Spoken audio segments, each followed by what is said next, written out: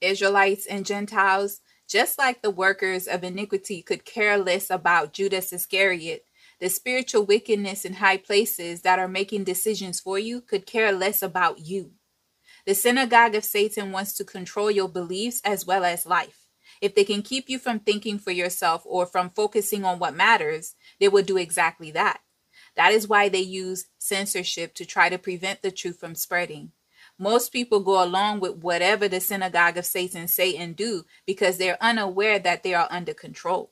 The moment it gets real and the wrath of the Most High come upon you, suddenly the workers of iniquity that work very hard to control your every move is nowhere to be found.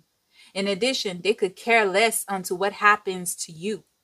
Judas Iscariot felt condemned, and he repented of the sins and returned the money to the workers of iniquity who conspired with him.